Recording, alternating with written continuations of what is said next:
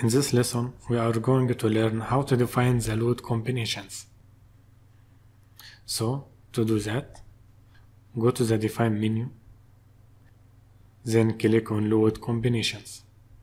And here, in this form, click Add New Combo. Here, set a name for your combination. I am going to name it P, and the combination type is linear add.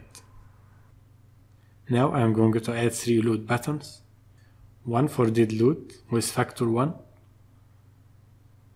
and one for SD load with factor 1, also one for the live load with factor 1.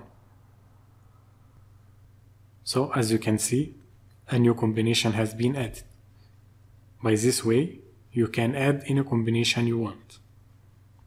Also, Etabs has the ability to create combinations automatically according to the desired code, and the program gives you the ability to make any modification in this combination according to the special requirements of your code.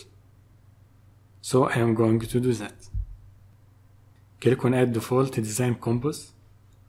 Now select the design type for the load combinations. So in our case, I will choose Concrete Frame Design, Concrete Shear Wall Design, and Concrete Slab Design. Make sure to activate this option to make these combinations editable. Now click OK.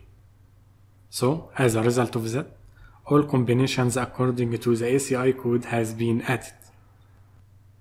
Also, you can edit any of them by clicking Modify Combo.